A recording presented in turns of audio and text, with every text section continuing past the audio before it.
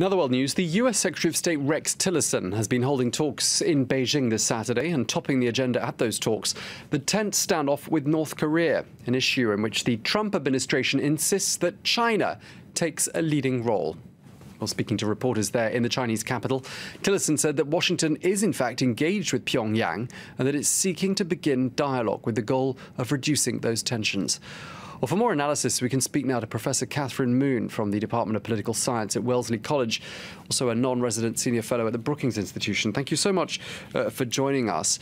Now, it's quite difficult to make sense of what we've been hearing today because, on the one hand, we had Rex Tillerson saying that the US has channels for dialogue with Pyongyang. On the other hand, we had another source from Washington saying that Pyongyang isn't actually interested in dialogue at all. What do you read into that? Well, first of all, when Mr. Tillerson says direct dialogue, direct channels rather to North Korea, I don't know what he means because there is no official direct dialogue that is going on. It's possible that Ambassador Yoon, who is running the North Korea and Japan, South Korea portfolio out of the State Department, is in communication because he had some contact to release Otto Warmbier, the American student who had been detained and then fallen into a coma some months ago. But there are rumors. I have heard that North Koreans have been trying to reach out to some more conventional Republicans in Washington to get a sense of how to interpret Mr. Trump's very threatening messages of late. I don't quite know for sure if the U.S. government has a clear trajectory or a direction about where the talks would go if there are going to be dialogue, if there is going to be dialogue. And most important is what is going to be on the table. Right now, the U.S. has not, for months and months since President Trump has been in office, showed any clear sign of what the U.S. might be able to offer. And the North Koreans have repeatedly said they are not interested, and I don't think they genuinely will be interested until they reach operable ICBM capacity that could reach the U.S.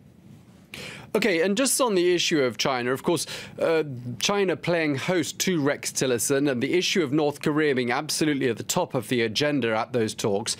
President Trump himself is going to visit China in November, and he all along has been saying that China needs to be taking a leading role in diffusing this crisis. But it does sound like China is doing that and more, in fact, than Washington is actually asking in terms of tightening the screws on the leadership there in North Korea.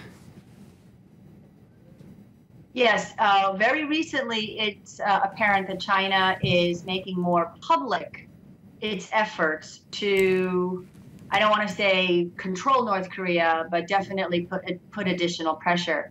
But we have to remember the Chinese do what they do based on their own national self-interest. So cutting back on coal supplies or reducing them or stopping them to North Korea, it had a lot to do with the overproduction of steel in China. So they didn't need the coal as much, the iron ore as much.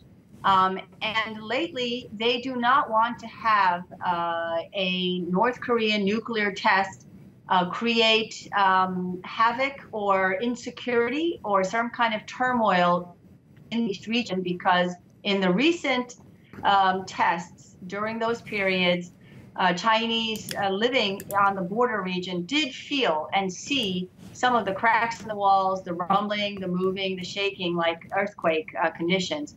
So there are numerous reasons why China might be putting pressure on. Could be domestic politics, as well as international pressure. But bottom line, I do not think that the Chinese actually can control the North Koreans. And even if China, quote, tightens the screws, the question is how much will North Korea be willing to respond to that kind of pressure? OK, well, thank you so much for sharing that with us. Professor Katharine Moon from the Department of Political Science at Wellesley College and non-resident senior fellow at the Brookings Institution. Thank you so much for speaking to France 24.